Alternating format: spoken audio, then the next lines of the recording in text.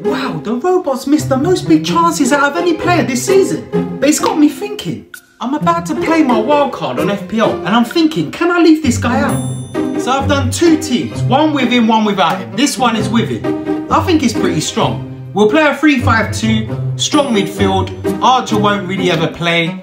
Tsimikas is in because Robertson's injured. The defence could be better, but let's see what we do without Haaland. The big difference with this team, we get salary. Who's on fire? Upgrade in Saliba and Digno as well. Downgrade slightly with Son to Maddison, but Maddison's been on the smoke as well.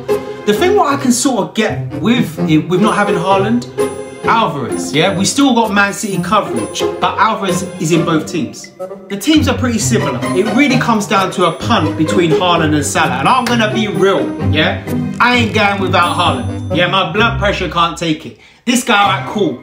Gone off the boil a little bit. Listen, this guy could now pump 3 hat-tricks on the spin, yeah? And I don't want to be watching games and not owning this guy. So I'm going to go Haaland. But tell me what you think.